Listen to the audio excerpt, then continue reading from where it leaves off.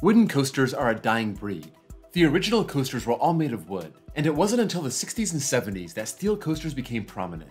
Still, wooden coasters had a place in the world, and 113 are still operating in America to this day, compared to 698 steel coasters. Wooden coasters may be cheaper up front, but they're harder to maintain. This is a constant battle for parks, pouring money in year after year, keeping these coasters running well. Some do it great. Kennywood's 3 Woodies are all smooth and they're 100 years old. Others have problems, and I want to talk about those today. Some of these are gone, others were bad and have been fixed, but I want to highlight some of the worst experiences that I've had. These are America's roughest wooden coasters.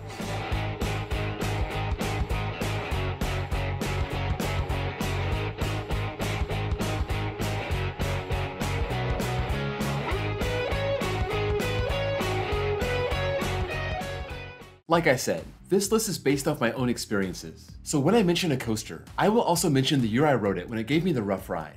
This also means I don't have a first-hand opinion of Wildcat at Lake Compounce, or Hellcat at Clementon Park. These are apparently horrible, but Wildcat was closed for me and I've never been to Clementon Park. Anyway, here are a few coasters that couldn't make the cut. Gold Striker at California's Great America. This was reasonable when I first rode in 2018. It wasn't until my 4th ride that I really started feeling it. Then I rode in 2021, and 1 ride was more than enough. Apparently, it got some track work before the 2022 season, so hopefully that fixed it. Boulder Dash at Lake Compounce. This coaster has an amazing setting, going up and winding down a mountain, and it has the potential for airtime. I didn't get any when I rode in 2018, but people swear it has it, so okay. But I rode this 3 times and it was a grind. Not bad enough to be on this list, but it would have been way more pleasant if it wasn't so rough. Outlaw at Adventureland. I didn't mind this too much when I rode it in 2021. I thought Tornado in the same park was rougher than this. I came back in 2022 and ouch. This was way rougher than Tornado this year. It has good airtime moments, but it beat me up a little bit. Hoosier Hurricane at Indiana Beach. Kind of the same story as Outlaw. I rode in 2020 and it was very smooth, coming off a fresh retrack in some spots. I came back the next year in 2021 and it was not smooth anymore. It's amazing what 1 year can do to a coaster, and it shows how often they need to address different parts of the track. Last one, the Boss at Six Flags St. Louis. This is a monster CCI wooden coaster, but in 2018 it was tough to handle. It was reasonable enough for me to come back to ride it at the end of the day, but it turns out that was a big mistake. All I could think about by the end was RMC, RMC, please, please RMC. Number 15, Thunderhead at Dollywood, 2022.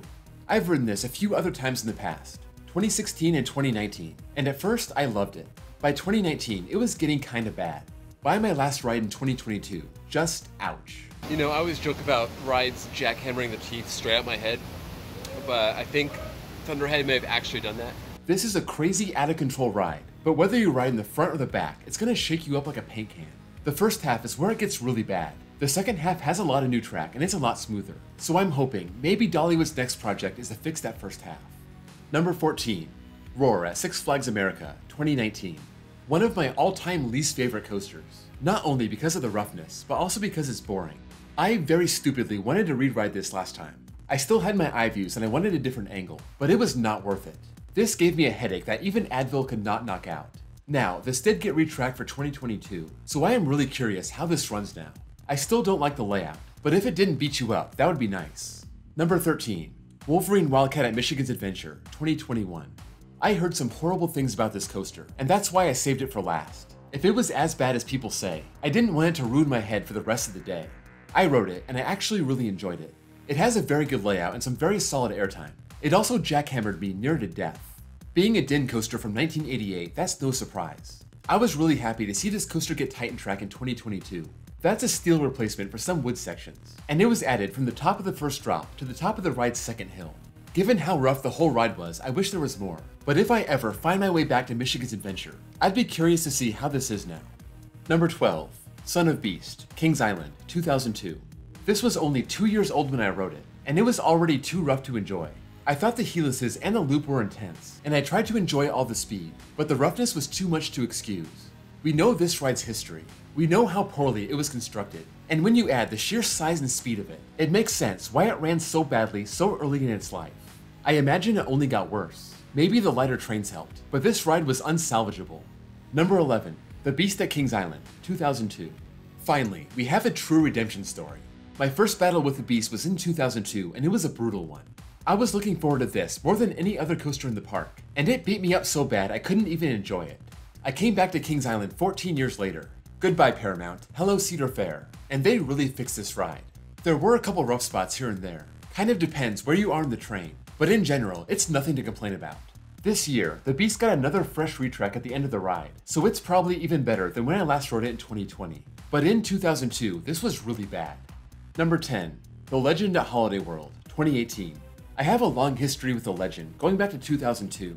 Back then, I said the layout wasn't great, but I thought it was smooth.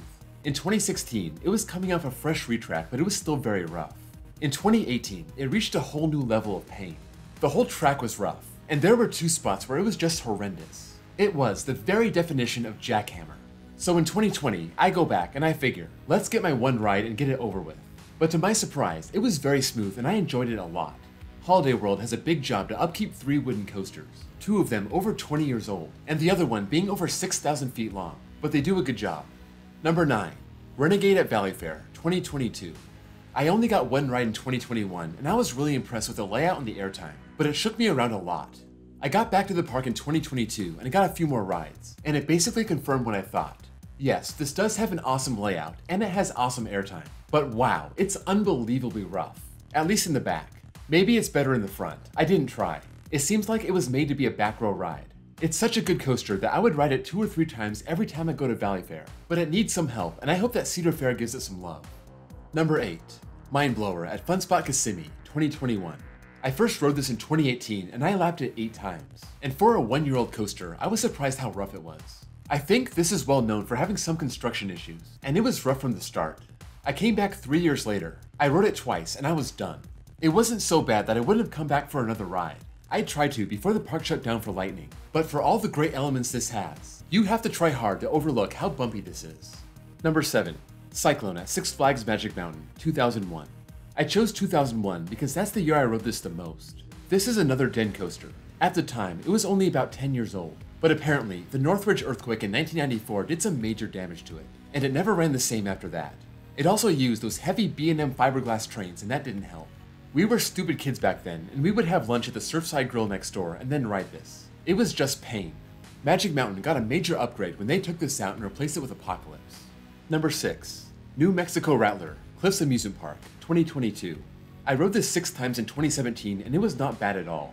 I rode this once over the summer and ouch. I mean, it's not a bad ride at all. The layout is pretty long and it has some good airtime moments. But the whole time, I'm just thinking about how crazy rough it is. It seems to have gone downhill a lot over the last 5 years. This was built by CCI in 2002, but they went bankrupt in the middle of the project and the park had to finish it themselves. They did a good job, but they need to get back on this and give it some new track. Number 5, Grizzly at King's Dominion, 2022. I had ridden this in 2008, 2018, and I kept hearing how bad people said this coaster was. I thought it was fine. Not a great layout, but an overall enjoyable experience. Out of sheer curiosity, I went back to it in the summer, and this is how I described it. Okay, so the Grizzly. God, where do I start? I've never been in a plane crash, or a train wreck, or a multi-car pileup, but I gotta imagine those are more pleasant than whatever that was. After the first couple drops, it just became just like hang on and try to survive, hang on for your life. Good God, that coaster needs some serious help. The whole thing was miserable. The entire time, I was riding in pure defensive mode. Number 4, Predator at Six Flags Darien Lake, 2018. What do you expect? Another early 90s den coaster. It had so much promise after the first drop, but after that, it was the worst experience I've ever had with a wooden coaster. This was my lowest ranked wooden coaster. It only got displaced thanks to Pegasus. But this year, it received 250 feet of Titan track over 9 sections. So if I ever get back to the Buffalo area, I'm sure this will no longer be one of my least favorite wooden coasters. This may actually make it good. Number 3, Hades 360 at Mount Olympus, 2021. My first rides in 2020 were pretty bad. I got 2 non-consecutive rides and I loved it. The ride is amazing, but you need time to recover afterward. It's so long, it has so much airtime, it has unique elements. It's easily a top 50 coaster. I came back in 2021, and after my first ride, it made me really question if I wanted to ride it again. It was so incredibly brutal, and I said this at the time. Hades, which was awesome, but is definitely running with square wheels, because that thing might be top 5 roughest coasters I've ever ridden. In the end, we did come back one more time to be abused. I guess when it comes to Hades, you just gotta do it. But anything Mount Olympus can do to help, please do. Number 2. Great American Scream Machine at Six Flags Over Georgia, 2019. Really, you can say 2018 or 2019. They were both equally bad.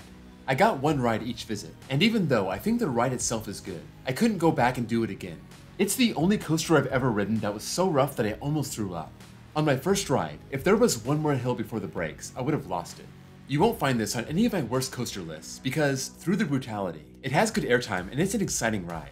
I guess I wasn't the only one who thought this was too much. Between 2019 and 2022, they retracked almost the whole ride and I'd love to get back out there to try it. I was there over summer, but I didn't have time to go to the back of the park. Maybe when Area Force 1 opens, I'll try to get there and ride it. That was painful. That hurt. Number 1. Blue Streak at Conneaut Lake Park, 2018. Here's one coaster I will never get to try again after it burned down earlier this year. But I got 2 rides in 2018 and it was unforgettable. In the back, I was bouncing around so much I thought I was gonna break my back. Despite that, we were willing to try the front and it wasn't as bad. But the movements around the turns were so jerky, I nearly shattered my kneecap on the lap bar. This is another coaster that had some good moments in the layout, and it's not one of the worst coasters I've ever ridden, but it was definitely the roughest. I'd be surprised if I ever ride another coaster that feels as dangerously rough as this one. That's it for my roughest wooden coaster experiences. Let me know about yours, and what you think about the coasters on this list. Before you go, don't forget to drop a like, and if you're new here, please consider giving me a sub for more content just like this. Also, check out the links below for my Discord server, and my second channel where I post copyright-free off-ride footage, and my baseball channel if you love baseball also. Thank you all for watching, and I'll see you all next time.